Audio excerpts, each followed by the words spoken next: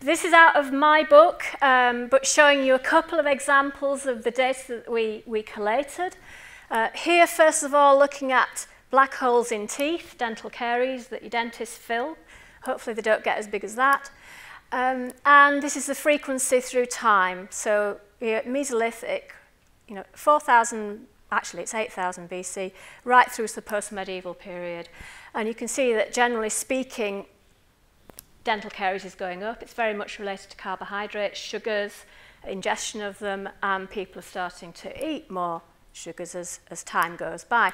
The Romans had a bit of a peak in the frequency rate, and we think that's related to the imports of figs and dates and exotic foods that contain lots of sugar, but they also used a lot of honey in their food preparation. And then if we look down here, we've got height, again, through to the post-medieval period. And I would say that, really, when you get to the early medieval period, things don't really change that much in terms of height. There's obviously a difference between males and females that we would expect. And this is today's British population average heights.